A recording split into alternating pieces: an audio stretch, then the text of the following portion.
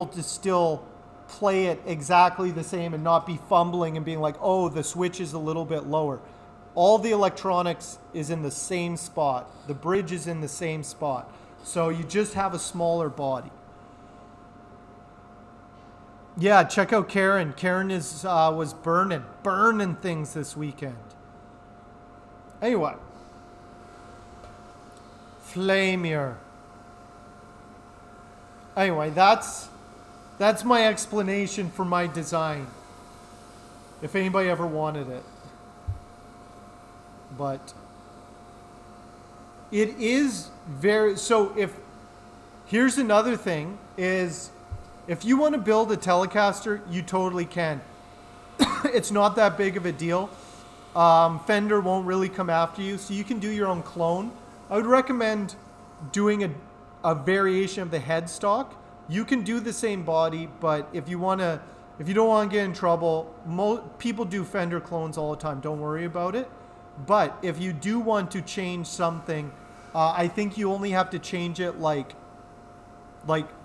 10, 11, 13% or something like that. Like, you don't have to radically reinvent it, but if you want to just tweak a few things, because for me,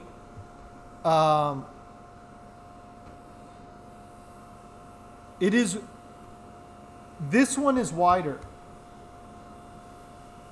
The Tele is wider by about an inch. This one is about 12 inches wide. The Telecaster is almost 13. It might be 12 and a half, but it's definitely, this one is not as wide. I don't know if we can see. You can't really see it because it's like in front.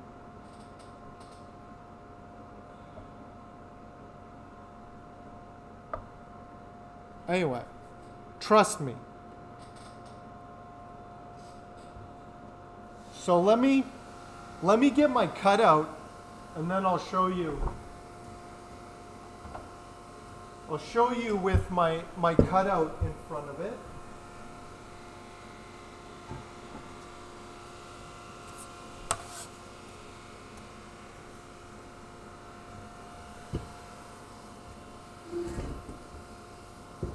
It's actually not. So now you can actually see how, it's actually not a lot of material. Like, the horn is definitely less.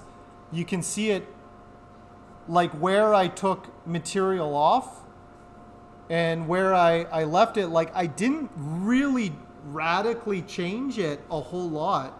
It looks different when you have them side by side, but when you have them right up front, it's like, obviously the horns are different, but I just tweaked a few of the, it's still the same height. So if that gives you an idea of what I did, and that's enough. Like, that's definitely, I changed it more than 10%, right? So that's my own shape. So even though it has Tele hard